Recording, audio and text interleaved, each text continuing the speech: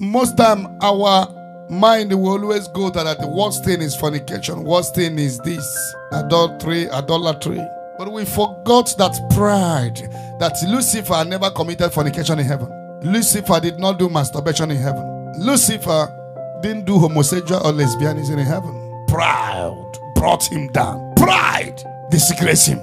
And the seed of pride is in almost all of us. Even men of God, our own is worst. You will see a man of God, they will invite him after prayer. Camera is carrying his face. After prayer, you see him doing here. It's not that some people cannot be in the spirit, but some of them, as if, obey to it anyway. Pride. You are just releasing upon. You have never even started. You already put in yourself a place that is approachable. Unapproachable, and it will not belong. You will first off, you will try. There is nothing that brings somebody down like proud. God will always disgrace the proud. One of the time Jesus laughed in the Bible. The Bible said Jesus laughed. Why? He said, Father, thank you for what you have denied the rich. You made known to the poor. So God always exalts the humble and bring those who are big. Look at the people he chose. The 12, they are people of no capacity or caliber. When they were prophesying in Acts chapter 2 from verses 9, the Pharisees, the teachers, the Jewish people were surprised that these men are men of no education. Why are they speaking boldly? Why is their word so convincing? Why did Peter preach and 3,000 people followed him? Ordinary fisherman. Are they drunk? Check yourself today. Are you proud? You are not too big. You come to church and you come to church. You're the wife of a rich man that supports the church. Anytime you come, you must have a specific chair. If somebody is there, they will tell the person to get up. This is Madame Chair. Proud. Destroys. It is good to go to a party and you stay at back. And they will call you to come in the front. Then you are on the front chair and they will ask you to go at back. In the realm of the spirit, one of the things that bring many men of God down is when you begin to put yourself in the place of God. When the honor that you go to God is now coming to you and is entering your brain, it will not be long, the anointing will begin to run dry. Because his glory, he will share with no one. So when they begin to praise you, you don't take it. It's like that.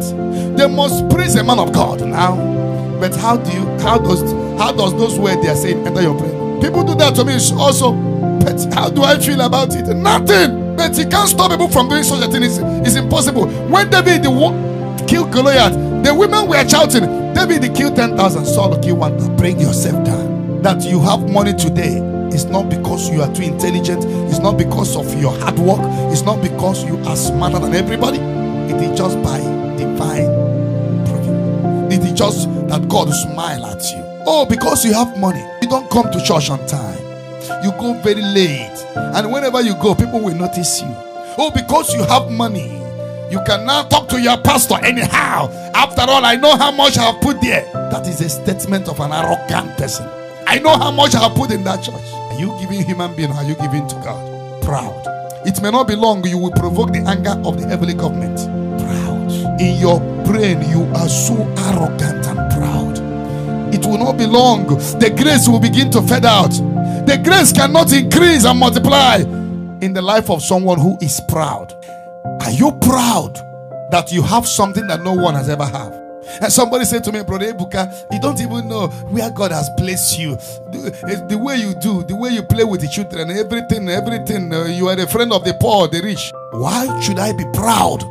I was born. I suddenly noticed the gift of vision, prophecy, healing.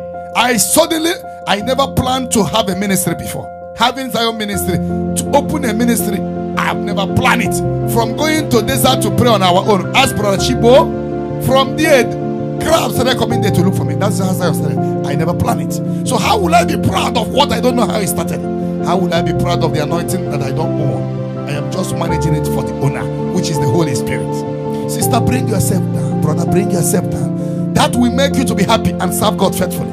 God will be happy with you if you bring yourself down. If you are humble. Jesus Christ is our exemplary master. He would have been born in the best house, but he chose to be born in a manger. And the Bible says in Philippians 2, 6, 7, 8, 9, because of his humility, he was elevated, he was blessed. God blessed him by giving him the name which is above every other name, that at the mention of Jesus, every knee shall bow. Oh, you are so beautiful, and your beauty enter your brain. Instead of you to feed the spirit, you are feeding the flesh. Sister, everything you are, brother, everything you are will end up on the 6 feet. Everything you are today, 6 feet is the last bus stop. A place that I and you will be forgotten. A place that torment will come. These beautiful eyelashes one day will be eaten by torment. This pointed nose one day will be eaten by torment. This hand, the beautiful, oh, you have a fresh lapse, you have a fresh body. Best food for torment. Big bomb enlargement you have done with so how many million? You are preparing a better food for torment. Your breast enlargement, you are preparing bigger food for torment. The flesh will be destroyed. 3 days you died without nobody coming there, without injection, without chemical. Nobody will cross where you are. So what are we proud of? We were made with sand, and one day we will go back to sand, which we came. Those that died before, if you open that ground, what you can see is bones, skeleton. The whole beautiful flesh has been eaten. Do you know the kind of personalities that Tamat have eaten? Bigger presidents of the world, great men and women. If you go to where they bury them today, Tamat have eaten their blood. Do you know how many professors that Tamat have eaten their body? Do you know how many presidents that Tamat have eaten their body? There is nobody that Tamat will not eat. And that day, they will put you in the 6 feet where you will be totally forgotten, where your best friend will be Tamat. Now you move with insecurity. The day you will die, there will be no security in the grave. It will be you alone. Your beautiful daughter will not be there. Your son will not be there to give you a cup of water. Your friends will be Tamat. Therefore, humble yourself. Work for God through humanity. Affect life positively. Meet up to people. Don't intimidate anybody because of your position. Don't bring yourself down. Bring your mind down. Your husband have 3 cars. He can be poor tomorrow. There is no height anybody have. There is no height you are today that you cannot come down. Anytime God takes his grace away, you will know you are nobody. If you stay 2 days without approaching your mouth, you can't talk where there is somebody. We are nothing. We are born. We came from the sand. We go back to sand. It's better you should be proud of your spirit. That is why St. Paul says, if you must boast, boast in the Lord. Do you know whom I am? Until I finish with you. 6 feet. Tamant. I am the most, my shape is the most beautiful. Food for Tamant in the grave. Look at my hair. God created me on Sunday. Food for Tamant. And you don't know when it will come. I have 6-pack.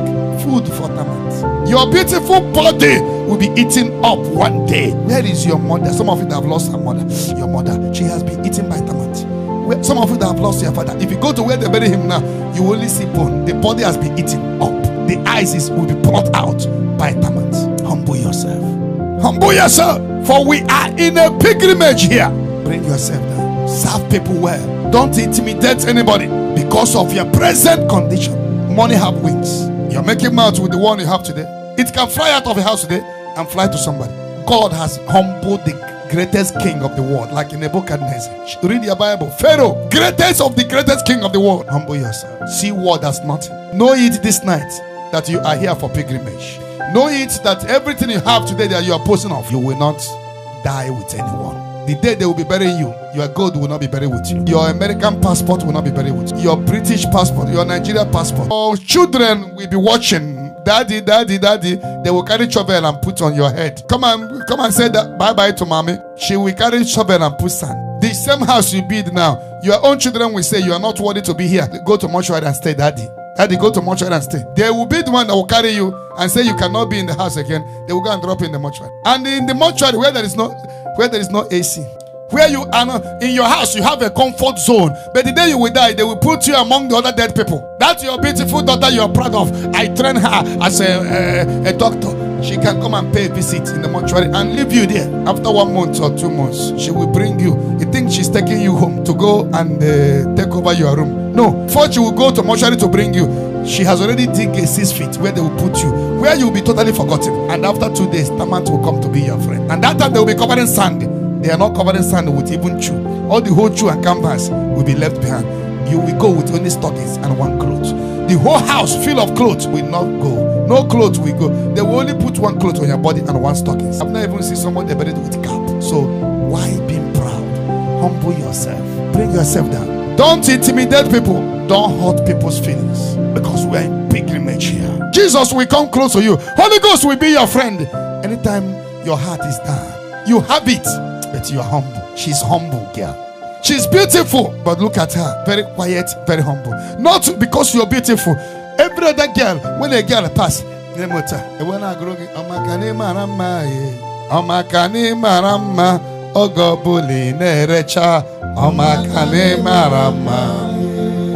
a day is coming when you will put eyelashes. Your eyelashes are saying no, that your eyes is already old. There is nothing that lasts forever. Only Jesus lasts forever. If there is something you must boast with Jesus. Your best shoe today, tomorrow it will become fake. The new one will come out. If you have a latest car today, 2024 model.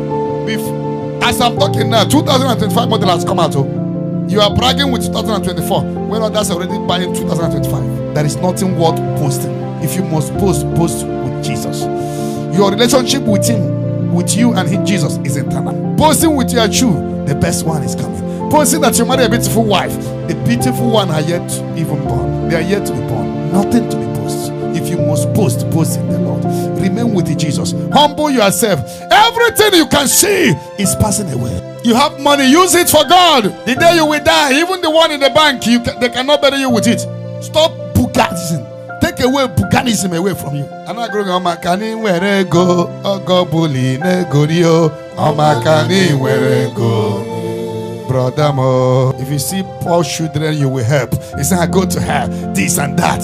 Hey, calm down. It is by opportunity that you have money. If it's by physical bone, you can't get it. If it's by intelligence, some people are wiser than you. Some people know book more than you. But God just smile at you. Don't take God's blessings for granted. And don't use it to intimidate others.